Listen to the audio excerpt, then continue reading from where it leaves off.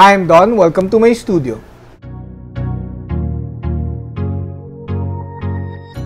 Today we talk about water textures. Some do's and don'ts and some tips.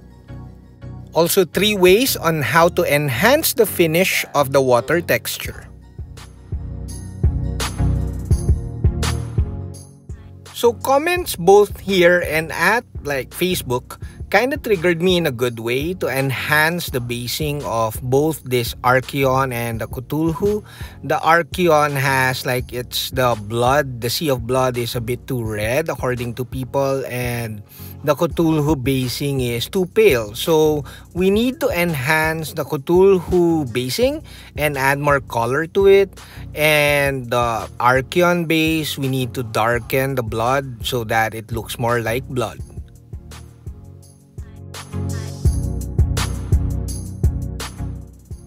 The still water though will not be in this video. We'll do another video for the still water. The foam texture, we won't show it here because it's basically just dry brushing over the water texture to produce foam effects, and we've done it in other videos. So are water textures worth buying? I have here a bottle of a 10-year-old water texture. It could be 11 or 12 years old, I forgot. So basically I have 3 generations of the transparent water texture. We now have a new formula version which is, I think, dries more clear, but I'm not really sure. So let's see if the 10-year-old bottle still works. This is the first time I opened this bottle for years, and I think the texture is a bit too thick in comparison to the newer bottles, but it's still working. So I guess it's worth buying because you'll have a ton of water texture for years to come. There are 3 water textures with colors: the Mediterranean blue, and then we also have the Pacific blue, and the 3rd one is the Atlantic blue. All of these colored bluish texture paints are applied the same way and they dry at the same rate, but they just have different tones of blue. All of the texture paints, the water texture paints, have the same texture. They are a more fluid version of toothpastes. But if you let this paint sit for around 15 to 30 minutes, it's actually easier to sculpt the waves. Because as the water texture dries a bit, or the moisture evaporates a little bit, you kind of you could sculpt it more and it's less tacky and has more volume or body to it. The blue texture paints can be applied a bit more thick at around up to 2 to 3 millimeter or even thicker than when applying the transparent water texture paint. The colorless transparent water texture should be applied very thinly because if you apply it in thick coats, some of the thicker layers might not dry completely clear. So we'll use this D&D by WizKids this flying boat to enhance the base, the transparent base. This also shows you that you don't need primer or even varnish to apply texture paints. Any of the texture paints you could apply directly on the material, if it's plastic, metal, or wood. You don't need primer. If you apply the texture paints, the water texture paints on glass or smooth plastic or even metal, you could peel it off, but you need a bit of effort to peel it off. So it's really strong, the adhesion is strong, and it will cure in 24 hours into a rubber plastic finish. Again, just to remind you, the blue texture paints can be applied a bit more thicker than the transparent texture paint. Now I'll share with you 3 ways to enhance the finish of a cured texture paint. Gloss varnish will work if you apply it in 3 to 5 thin coats. First are the glossy washes, especially if you're like doing a swampy water texture.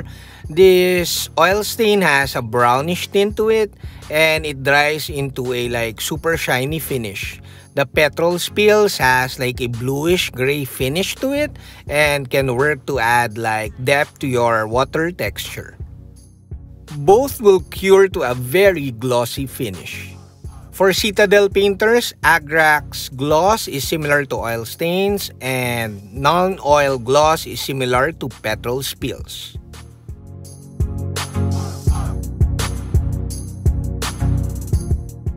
Second is to mix the colorless water texture with transparent paints. Both the inks and the actual transparent colors will mix well with the texture paint. Flow colors will also mix really well with texture paints, albeit it's like really vibrant. Or you could simply apply a very thin layer of the colorless texture paint to enhance the finish.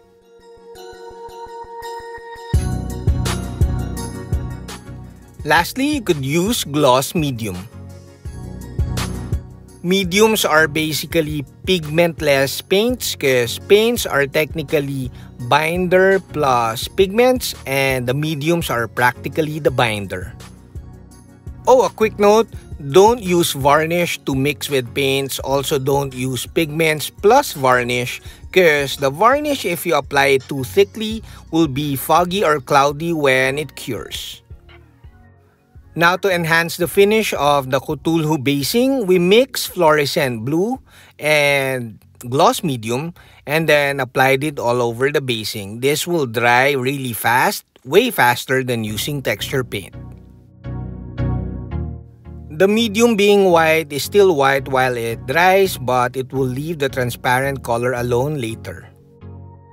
Now for the blood basing, so that it will look darker or be darker and look more like blood, we mix transparent red with gloss medium. The transparent red without the gloss medium is like a dark red color. It's a crimson-ish color and it's very dark. It's not really bright red unlike the ink. But here you can see it's pink, but it will dry dark and nice later. Now going back to the water textures that we applied earlier, as you can see, they're starting to be really clear now in 1 to 2 hours. These texture paints will cure in 24 hours. So that's it. The sea of blood is now darker. It's actually a little bit darker in person. The camera is like getting confused with the red. But it's darker and looks a bit more blood. And the foam is now covered with transparent red. And also I just use a hair dryer to like dry this up in like a few minutes. And it's now very glossy.